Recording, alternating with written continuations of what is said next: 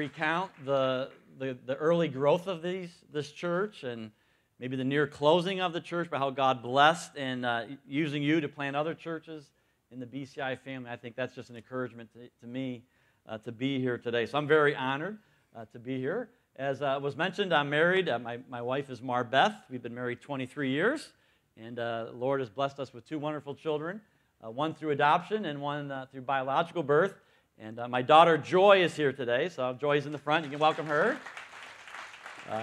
Very proud of her. She's a beautiful young lady, both inside and out. So we've enjoyed our ride down today. In the busyness of life, we don't get that as often as we do. So it's great to spend time with you, Joy.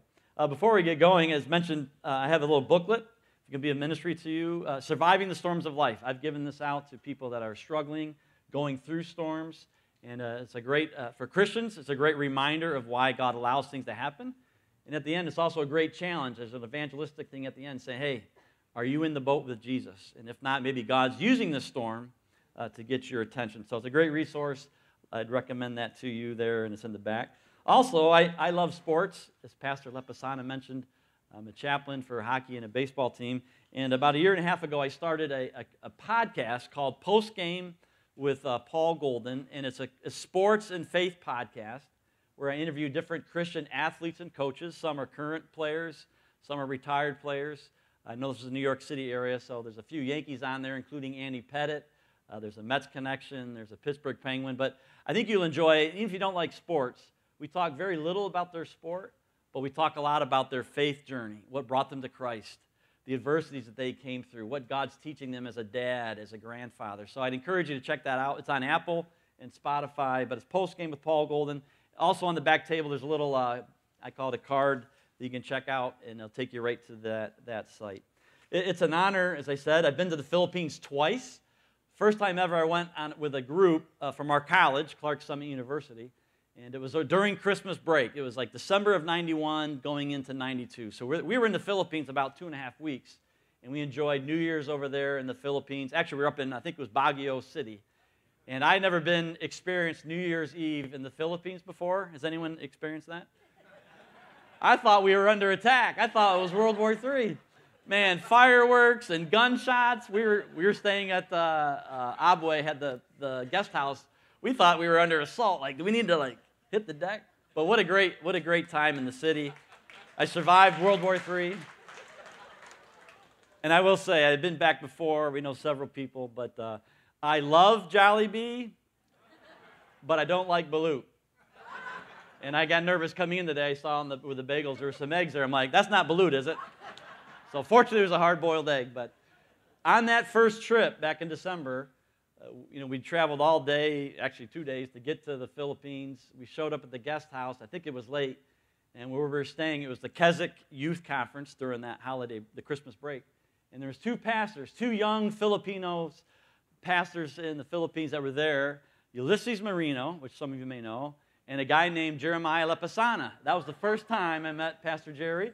And it's neat how the Lord, over the years, I know he came to the States a few years later, our paths would cross at Krispy Kreme. I should have brought a dozen donuts down for you, but Krispy Kreme. And then also just recently, this summer, I got an email or a call from a pastor up in Syracuse, New York, by the name of Bruce Aubrey. And he said, hey, we want to use your facility, your conference room at Clark Summit University because we're meeting with a pastor and another gentleman from New Jersey, and this is a good halfway point. And Pastor Bruce had never been to campus before. So I didn't even think to ask, hey, who is this pastor? Lo and behold, in walks Jeremiah Lepasana and Erwin, I think who was here today.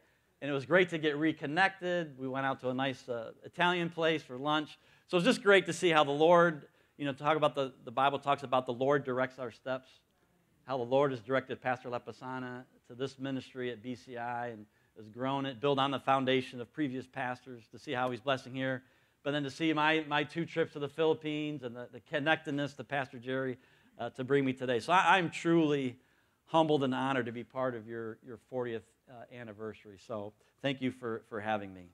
If you have your Bibles, turn to the book of Matthew chapter 8. We'll also have that on the screen in a moment. But I want to start with a sports story. And there's a picture we'll show you here. His name was Sam Marcinick. Just some background. You've probably never heard of this Yankee. Sam Marcinek grew up in Florida. He was a standout athlete at Jesuit High School in Tampa. He was a first-round draft pick for the MLB, which that's a significant achievement in and of itself. But it took him a long time to finally work his way up from the single A to double A to triple A, finally to New York. In fact, he spent 9 long seasons in the minor leagues. And it was right before All-Star break, a sold-out Yankee Stadium, 45,000 people in the Bronx, beautiful Sunday afternoon game. And as a pitcher, he was in the bullpen, a relief pitcher. They were winning by a lot. They brought him in his very first time. He finally made it, right? He comes in, he pitches an inning and a third of relief. They win the game. Man, he finally made it to the top. His dream is fulfilled, right? Well, as I mentioned, this was in July 11th, right? That was the All-Star break. A lot of sports take a break, so that following week, those few days, was a break. He was not an All-Star, so he returned back to Florida, where he was excited and celebrated with his family, finally making it to the majors. Well, just 2 days later, he was out boating and wakeboarding with his buddies in Land O'Lakes, Florida, and it was kind of a freak accident, but he blew out his knee wakeboarding. And he says everything was falling into place. Then all of a sudden, it was over. He knew when he heard that pop that this is not good, and this might jeopardize my career. Well, there's another significant event that took place not on a body of water in Florida, but on a body of water over in the beautiful land of Israel. And we have a picture there. It's actually, this account in Matthew 8 takes place in the upper part of Israel. If you've been to Israel, Israel is slightly larger than the state of New Jersey. And no offense to New Jersey, it's slightly better maybe than New Jersey. Beautiful, beautiful country called the Holy Land. And when we were there on a trip, we were up on Mount Arbel, overlooking this body of water. The Sea of Galilee, it's about 66 square miles long and round. It's surrounded in some parts by high hills and narrow valleys. And sometimes they tell us when storms would come through, the combination of the high hills and the valleys, the wind would hit that, and it would almost accelerate it. And then that wind would hit the surface level of the water, and it would cause significant storms that could come up very quickly and also could be very deadly. In fact, as recently as March of 1992, 10-foot high waves were caused at the modern-day city of Tiberias. So it's where we find this type of storm and this exact body of water with the disciples. Back in 1986, there was a severe drought in the land of Israel. And along the seabed, along the lake of Sea of Galilee, obviously the water receded. And some archaeologists found submerged and preserved in the lake bed was an old fishing boat. An old wooden boat was discovered. And there's a picture of that shortly. It's about 26 feet wide, or 26 feet long, 7 feet wide, and it would seat up to 15 men. Obviously, this is not the boat that Jesus was in, but they dated it. This is a common fishing vessel from Jesus' day. So as you think about the Sea of Galilee, as you think about this boat, we're going to turn to Matthew chapter 8 and see what takes place. Just some background on Matthew. I'm sure you know this from Pastor Lapasana's wonderful teaching, but the Gospels all have a certain focus, right? Matthew, Mark, Luke, and John. And Matthew's focus to his Jewish readers was to prove to his readers that Jesus was, in fact, the Messiah. And Matthew records the major events in Jesus' life, in his ministry, as he fulfills prophecy and shows that, hey, this is the Messiah. Jesus is the Messiah. And this account in Matthew 8 is one such account. So if you're there, Matthew 8 is also going to be on the screen. Matthew 8:23, we find this. Verse 23, then he got into the boat, and his disciples followed him.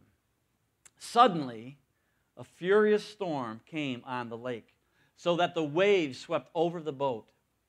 I love this contrast. But Jesus was sleeping. The disciples went and woke him, saying, Lord, save us, we're going to drown. Next verse, he says, he replied, you of little faith, why are you so afraid? Can you imagine that? It's kind of like the cool, calm dad. He's telling his kids in the back seat, hey, it's good. Why are you so afraid? Then Jesus got up and rebuked the winds and the waves, and it was completely calm. And the word there in the original language is that it didn't just kind of slowly dissipate like a storm might roll in and then slowly dissipate. It's the idea of that word that it stopped immediately. The rain, the clouds, the waves, it immediately stopped. Which is why in verse 27, the disciples, the men, were amazed and asked, "What kind of man is this that even the winds and the waves obey him?" They were flabbergasted. It's interesting to think, some of those disciples in that boat were experienced fishermen, right? They no doubt had been on the Sea of Galilee and experienced storms like this. But apparently this one was the big one, right? That they were so afraid they thought, water's coming in the boat, it's tossing and turning, we're going to drown. It's at that point they are scared to death. And this, in all three accounts, this is recorded in Matthew 8, but Mark chapter 4 records this account. Also in Luke 8, the same storm. In all three events, all three accounts, Jesus rebukes his disciples for their fear and their lack of faith. And I think he's proving, right, as Matthew's writing to prove that he's Messiah, Jesus is once again in a very real, tangible way proving to his disciples that he is truly the Messiah, that he has power over nature and the elements itself. Well, that was a literal storm, right, the disciples went through, and we'll talk a little bit later about that. But you and I, right, are sooner or later in our lives going to go through figurative storms in our life, right? We're either in one of three groups today. I can divide this up into a third, right? Either we're in the middle of a storm, either we're coming out of a storm, or storm clouds are brewing, and we're about to go into a figurative storm, right? In Revelations 21:4, as the writer of that passage talks about, no more tears, no more death, no more mourning, no more crying, no more pain, right? That's talking about the future. Well, that implies, right, that we're going to have those things while we're here, right? We are going to have pain. We are going to have sorrow. We are going to have death, mourning, and crying. So the implication is that we will experience sooner or later, and probably the older you are in life, you realize, yep, been through three major storms in my life, right? Cancer, death of a loved one, financial loss, unemployment, you name it. But sooner or later, we all will experience the storms of life. And today, my hope and my prayer is that through this study of this passage, that we'll have some ways to go through and how to deal with the storms of our life. So, first one would be this: why are the storms of life? God may be attempting to teach us something through a storm in our life, right? God may be attempting to teach you and I as we experience a storm in our life. I love Dr. Erwin Lutzer, formerly of the Moody Church. He says this of three reasons for storms. He says, to purge us, to perfect us, and to picture for us, right? You think about the life of Jonah, right? Jonah was disobeying God. He was literally running that direction when God said go to Nineveh. And God literally brought the storm. We know the true account of him being swallowed up by a great fish. Another one is to perfect us, right? You think about Job, probably the most famous, wealthiest man of his day, and God allowed storms to happen, right? As the devil was testing him, to purge him, to prove that, yes, Job was trusting in God, not for what God did for him, but because he knew he was a true God. Then also to picture for us Jesus. As I mentioned, we talked about Sam Marcinick at the beginning. You think about what a tragedy. 9 long years in the majors, or in the minors, to finally get to pitch in Yankee Stadium. And then his career is over. Well, a year and a half after that incident, as Sam was struggling to make sense of why would this happen, he was not a believer at the time. Why this? He got invited to go on a mission trip to the Dominican Republic. It was kind of a baseball trip where they would go and do clinics in the morning with the kids in the DR. They loved baseball. And then they would share Christ. Well, it was on that mission trip that Sam heard the gospel, probably for the first time, and realized his need for a Savior. He had struggled with alcohol and with arrest. He would drink either until he passed out or until he ran out of money. Alcohol had become his addiction of choice. But yet getting saved, Sam grew and was discipled. He became a Christian school coach. He went on to get married to a lovely woman. They have 4 beautiful daughters, and now he runs a ministry in Jenna, Alabama called Baseball Country. And he uses baseball to bring these kids from all around the southeast U.S. and internationally to learn baseball skills, but really that's just a platform to share Christ. In fact, the motto of Baseball Country is using the greatest game ever played, baseball, to share the greatest story ever told, the gospel of Jesus Christ. So you think about that storm in Sam's life. God used that storm, a career-ending storm, blowing on his knee, to finally break Sam and bring him to a saving knowledge of himself. Another idea of the storms of life, we may never understand the reason for a storm that God brings our way, but God does have a purpose. That's so reassuring. We may not know it. He might not tell us. It might be years later that we can look back and say, yeah, I could see how God used that storm to bring me to this place. But for some of us, we might not know till we get to heaven. Why did God allow that child to die? Why did God allow this to happen? Why did God allow that person to walk away from the marriage? We may never know, but God does have a purpose in the storm. I love Romans 8:28, and I'll read it for you. It's not on the screen, but Romans 8:28, the Apostle Paul reminds us kind of a perspective verses. It says this in Romans 8:28, and we know that in all things, right? Smooth sailing days and the vicious storms of life. We know that in all things God works for the good of those who love him, who have been called according to his purpose. For those God foreknew, he also predestined to be conformed to the likeness of his Son, that he might be the firstborn among many brothers. Verse 30, and those he predestined, he also called. And those he called, he also justified. And those he justified, he also glorified. There's so many great truths in that scripture, but it's reminding us once again, hey, God uses all things, the storms of life or the good times of life, to make us ultimately better for his good, or for our good and his glory. If you're familiar with Johnny Erickson Tada, she, as a teenager, dove into the Potomac River or the Chesapeake Bay and came up basically a paraplegic as a teenager. And God's used her, quote-unquote, paralysis, her disability, for incredible good. As a speaker, an author, just incredible insight. And she writes in her book that she co-wrote with the pastor, When God Weeps, she writes this as it relates to Romans 8:28. She says, every trial in a Christian's life is ordained from eternity past, custom made for that believer's eternal good, even when it doesn't seem like it. Nothing happens by accident, not even tragedy, not even sins committed against us. Every sorrow we taste will one day prove to be the best possible thing that could have happened. We will thank God endlessly in heaven for the trials he sent us here. That's a great reminder from a woman who's had her share of storms. As mentioned, I love sports, and I'm chaplain for some sports teams. If you know anything about sports, there's a lot of sitting around and waiting. In hockey, if you're playing and you break a rule, an infraction, you have to sit out from playing. It's almost like a timeout for professional athletes, right? We call that the penalty box, right? So if you have a penalty, you go off the ice and you sit on this part of the bench called the penalty box. It might be 2 minutes, it might be 4 minutes, depending on a minor or major. You're being punished for what you did.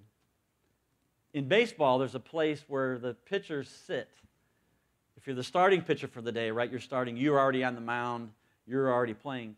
But there's maybe 8 or 10 guys that sit maybe way out over the outfield wall, and it's called the bullpen. And they sit, and they sit, and they wait, and they wait. And they might not even get in that game. They might not pitch for 2 or 3 days. We call that the bullpen. And many times when God brings a storm in our life, we think, God, why are you punishing me? Why am I in this penalty box? When in reality, sometimes is, hey, you're not in the penalty box. You're over here in the bullpen. And it might seem like you're being punished. You might seem like you're not being used. But God, I'm going to use you and bring you out at just the right time, at just the right moment. And I think it's important for us to remember, sometimes we think we're in the penalty box, but God may be just using us and waiting for that moment to God to use us. I don't have it, but if we were to come in today, if I got here early enough, and I hand out a 1,000-piece puzzle, right? Jigsaw puzzle. How many people like jigsaw puzzles? Right? I don't, because they're too tedious, and I don't do well at them, right? But if I had a 1,000-piece jigsaw puzzle, and I handed each of you 1 or 2 pieces, right? Then I say, okay, take 30 minutes, and everyone try to figure out. Let's try to figure out what this puzzle's about. You couldn't do it, right? Because we only have a couple pieces of the puzzle. And I love this statement. My pastor said this a few years ago about storms. We can't judge the beauty of a puzzle by any single piece. Right? God, what are you doing? I'm only seeing 2 or 3 pieces of the puzzle here. Oh, there's only 2 or 3 more pieces here. I don't know what this picture is. I don't know what you're trying to do in the storm. And it doesn't make sense. I can't put it together. But as John Piper once said, he said this, God is always doing 10,000 things in your life, and we may be aware of only 3 of them. Right? So when the storms of life come, God, I don't know why you're allowing this to happen. I don't know why this addiction. I don't know why this broken relationship. I don't know why the cancer. I don't know why the Alzheimer's. I'm only getting bits and pieces of this puzzle. But I'm trusting you that you see the big picture. And it might be a picture of a beautiful jigsaw puzzle of Yosemite Park or some beautiful thing, but only maybe until we get to heaven do we fully realize the scope of the beauty of the puzzle that he's creating. The next point is this. The difficult storms of life prepare you and I for future spiritual success. The storms of life that we're going through now could and most likely will prepare us for future successes. We were in Matthew 8. If you turn over just to chapter 10, I don't have the chronology, but I think Matthew 10 took place maybe just a few weeks or a month after the event at that night on the Sea of Galilee. And in Matthew 10, I won't read it, but Jesus calls his 12 disciples to him, and it says, I gave them authority to drive out evil spirits, to heal every disease and sickness. Then it lists the 12 disciples, right? We know Simon, Peter, Andrew, James, and John. And it says this in verse 5, the 12 Jesus sent out with the following instructions, right? He says, go to the lost sheep of Israel. Do not go to the Gentiles or any other town, but go to the lost sheep of Israel. And as you go, preach this message, the kingdom of heaven is near. Heal the sick, raise the dead, cleanse those who have leprosy, drive out demons. Freely you have received, freely give. Now it's a different day and age, right? We don't, at least I don't think so. BCI, we don't believe in healing services. We don't believe in casting out demons. But at that moment, Jesus was giving his disciples in that time and that dispensation of Scripture, he's giving them the authority to say, listen, guys, the last 2.5 years, you guys have been kind of following me, right? You've been my 12 guys on the front row. You've been watching me teach and preach and heal. But now I feel like you're ready. And I'm commissioning you to go out and do the exact same things that I've been doing. You're going to be teaching. You're going to be healing. You're going to be preaching. And it's almost like the apprenticeship is done, and now, guys, disciples, you're ready to go. And it's almost as if that storm a few weeks earlier, right, where they were all just dumbstruck or dumbfounded and awestruck that I know Jesus was awesome, but I had no idea that he could control the elements and silence the storm in an instant. Jesus is saying, hey, that same power and authority that you saw demonstrated in me, I'm giving you that power and authority to go out and change the world. The storm prepared, I believe, the disciples to be sent out. They could have that confidence, hey, if he's saying we got the same power that we saw firsthand, I believe him, let's go. It's almost as if he's saying, remember the boat, it stayed afloat, right? That's my last name's Golden. I call it the golden paraphrase, right? It's almost as if he's saying in Matthew 10, listen, I brought you through that storm. That same power and authority that stopped the storm is the same power and authority I give to you. So remember the boat, it stayed afloat. Hey, can we repeat that together? Just make sure you're staying awake with me. Right? Remember the boat, it stayed afloat. Remember the boat, it stayed afloat. If you grow up here in the U.S. back several years ago, you remember the Watergate scandal with President Nixon.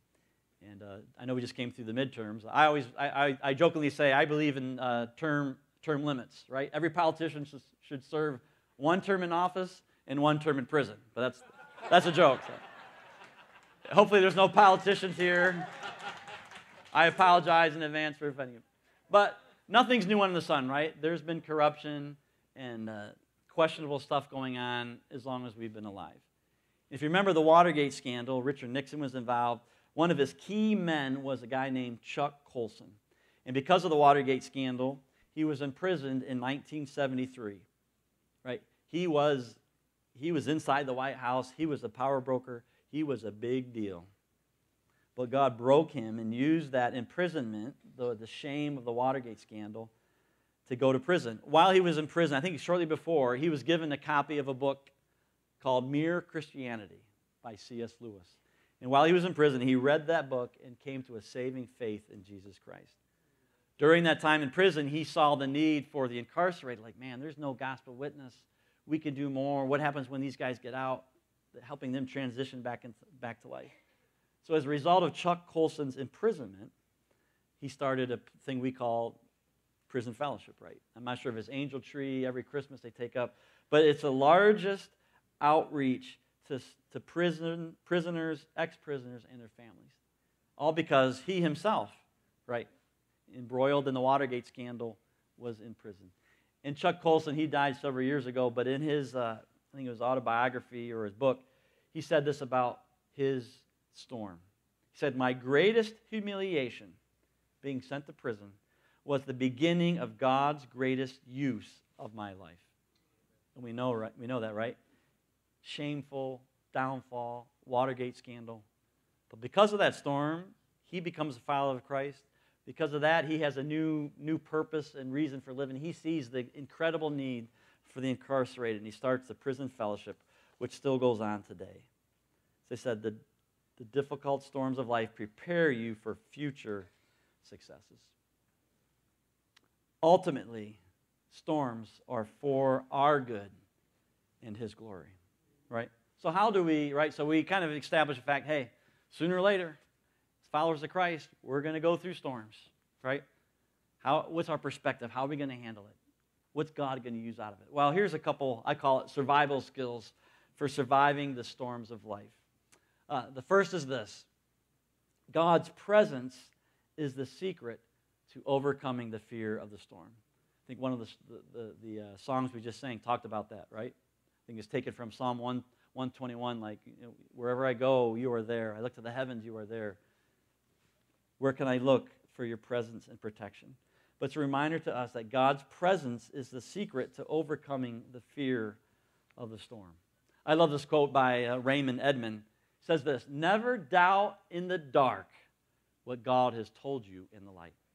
Right? So what does that mean? As believers, right before the storm hits, we talk about storm preparedness. We got to be in the Word, right? Daily. We got to know what the Bible says. We got to know what God, we got to remind ourselves of the attributes and what's true about God. God is all-knowing. God is all-powerful, omniscient. We got to have those truths ingrained in our life. So when the storms hit, we'll never doubt in the dark what God has told us in the light. Secondly, storms realign our priorities and give real perspective. Right? Isn't that true? I was down at a conference down in Georgia this week. If you remember what happened, like the hurricane was coming in to Florida. It went south of us, but we were getting on our phone like, hurricane watch, tornado watch, high surf watch. I mean, I didn't know there's that many watches out there, but if you live in Florida. So I was kind of nervous, like, hey, this is a real storm. Like, should I be scared? Well, I talked to a few of the Floridians down there, like, this is going to south of us. It's just going to be windy and rainy. And they were right. Right? But suddenly, I got a little more focused, like, okay, what do I need to do if I can't get out of here? I need to make my plans to get to the airport. Or what happens if the windows blow out? Do I need to be under the bed? So suddenly, right, stop thinking about the conference and having a fun time. It's like, wait a second, I need to figure out, this storm hits. I can't get out of here. What am I going to do? And it realigns our priorities, and it gives real perspective. Several years ago, in September of 2011, my dad is a retired Baptist pastor, and he was living up in the Binghamton, New York area. And there was a lot of rain in September, and where they lived, the creek way out back flooded, and they got about 1.5 feet of water on their entire first floor. Doesn't sound like a lot, right? But 1.5 feet of water ruins all your furniture. You got to get your carpet, just a mess, right? Of course, they were crying. They were kind of overwhelmed. But my brother and I and several others came to help from the church. And before I know it, like, hey, my dad's perspective was, hey, it's just stuff. We need a new carpet. We didn't like that carpet anyways. We didn't like that. We didn't like that couch. We're going to get a new couch. And the perspective was like, man, what a great attitude. But it's because they had faith in Christ. They realized this stuff is just temporary. Fortunately, none of the sentimental stuff. I contrast that with them. Their neighbors immediately next door, not followers of Christ. They were devastated.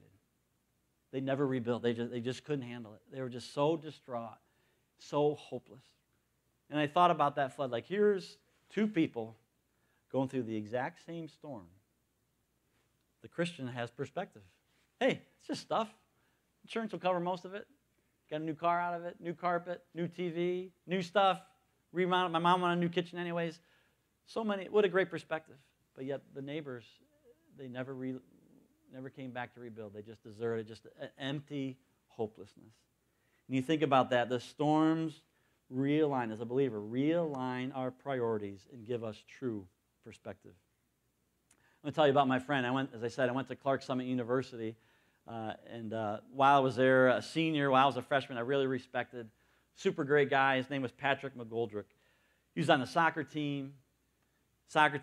Became a successful youth pastor in Michigan and Kentucky. Just well-loved, well-respected, just having a great ministry with teens.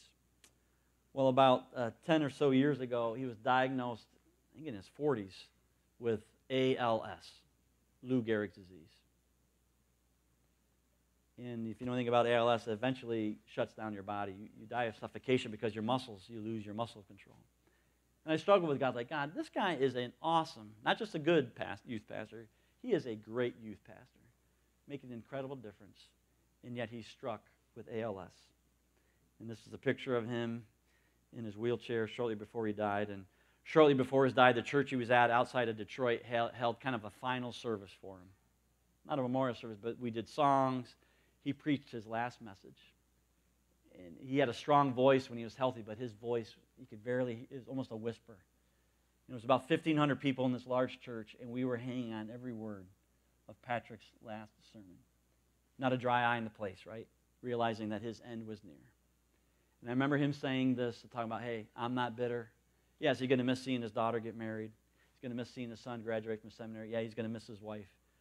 But true, just unbelievable, God-inspired perspective. And he said these words, when he based on 2 Corinthians 4:17, this light and momentary affliction, it's compared to eternal glories.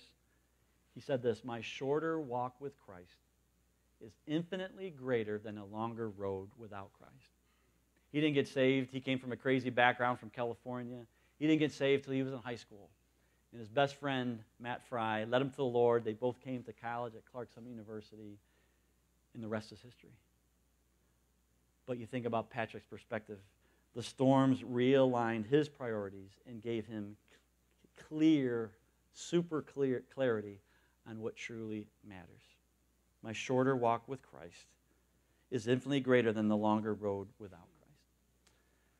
Third and final point is this. As storms approach, choose to believe that the goodness of God is greater than the intensity of the storm. I got that quote from Dr. David Jeremiah several years ago. I read one of his devotionals, but I just thought, it just struck me. We have a choice to make, right? When these things happen, we can get angry with God. We could walk away from our faith. We become bitter, depressed, discouraged, angry at God. Or we can make a deliberate choice and say, you know what? Despite my circumstances, despite this storm I'm going through right now, I'm going to make an intentional choice to trust in God and His goodness as a Father that is greater than the storm clouds and the water surrounding me. We mentioned Job earlier. In Job 2, verses 9 and 10, you remember his wife, I think she was a godly wife and meant well, but she was just kind of like, you know what, Job, all we've been through, losing all of our kids, our wealth, and we're in a physically incredibly dark place, just curse God and die. He says this, right? Verse 9, his wife said to him, are you still holding on to your integrity? Curse God and die. Job replied, "You are talking like a foolish woman. Shall we accept good from God and not trouble?" In all of this, Job did not sin in what he said. Shall we accept the good from God and not trouble when they come? Picking up on that Sam Marsnick story, right? He blows out his knee. His career is over. A year and a half later, he comes to faith in Christ because of that. He grows in faith. He's having an outstanding ministry. Well, just a few years ago, I was down in Florida for spring training, and the place I was staying with, he was a retired scout with the New York Mets and Yankees, and he remembered Sam as a high school kid, right? This high school phenom. And Les is a believer, and he's like, we're talking about Sam and kind of what he's doing now, just like, isn't that awesome how God used that? And Les Parker had this great quote. He said, "God sure knew what he was doing when he took baseball away from Sam." Right? And that just struck me. You know what? God sure knows what it does. God sure does know what he's doing when storms of life happen. Of course, at the time, Sam didn't think it was a good thing. Les didn't think it was a good thing. But with time and distance, you look back and say, oh yeah, I can see how God used that in his life. I guess my challenge to you is God sure knows what he's doing in your life when the storms of life come. I'll close with a story. Several years ago, on our 10th wedding anniversary, my wife and I loved California, so we went up to Central or Northern California. We flew into San Francisco, did all those things, Alcatraz and the Golden Gate Bridge and all that. But we were very much excited to go to Yosemite National Park. Has anyone ever been up to Yosemite? Mariposa Grove is just a beautiful place of creation, right? As we're there, we're walking through the Mariposa Grove and these gigantic sequoia trees, just massive trees. You can see the person at the base, just been there 2,000 years. These trees are just giants compared to trees around here. We're just awestruck by God's beauty and how small we are and how beautiful his creation is. As we left that day, I grabbed a National Park Service brochure, just kind of look at it back in the hotel. And we got back that night, I looked in the hotel, and they're in the hotel room. We're looking through the brochure just for some history, and I came across some explanation about these famous trees. It says this: the sequoia groves, or the giant sequoias, dwarf even the largest pine trees that live among them. They are descendants of the ancient line of trees that can live for over 2,000 years. Their trunks can reach over 25 feet thick. As symbols of their longevity and strength, the giant sequoias played a major role in the creation of what is now Yosemite National Park. President Abraham Lincoln signed the bill that set aside the Mariposa Grove along with Yosemite Valley in 1864. In the years following his action, a fire started in the grove, and we began a 100-year history of protecting these beloved trees from fire. Get this. While our intentions were good, we were contributing to the loss of what we cared about so much. Through research and experimentation, we discovered that fire actually promotes reproduction of these giant trees. It clears away the competing firs and cedars and exposes bare mineral soil for the tiny seeds to take root. The storms of life, at the time, we're like, oh, this is the worst thing to happen. A fire in the Sequoia Grove, this diagnosis, this terrible news, a personal storm, a family storm, whatever it may be. But I challenge you to remember the boat. It stayed afloat, right? God is going to use that storm that you are going through now or will go through for our good and his glory. Will you bow with me in prayer as we close?